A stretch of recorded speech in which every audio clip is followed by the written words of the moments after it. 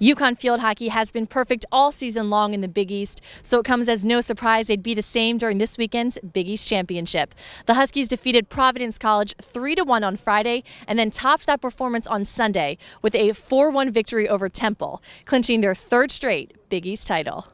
It's terrific. You know, it's I think what happens is you do set a standard for your program, and other teams may be thrilled to get to the final, but we would be really disappointed if we didn't win it.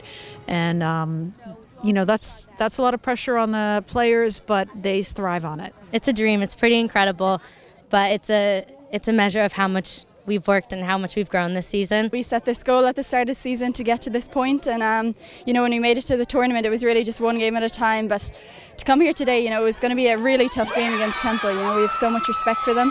It just feels incredible to get the win in the end. There was a period where it was 3-1, and then Temple was really gaining purchase in the game, and we just had to maintain poise, and it's going to help us get better going forward. We're in a great place. You know, I think we're getting tighter defensively. You know, today was a big challenge for us, and to concede just the one goal, you know, we're happy with that. You know, we still have strides, we still have things to improve on, but you know, it's coming together at a good time, so it's exciting. Pretty special. Everything seems to just be flowing, and we always know where each other is on the field, and we're just moving the ball and really supporting everyone. And it's a great thing when everyone wants the ball and everyone wants to move the ball and be a part of the play.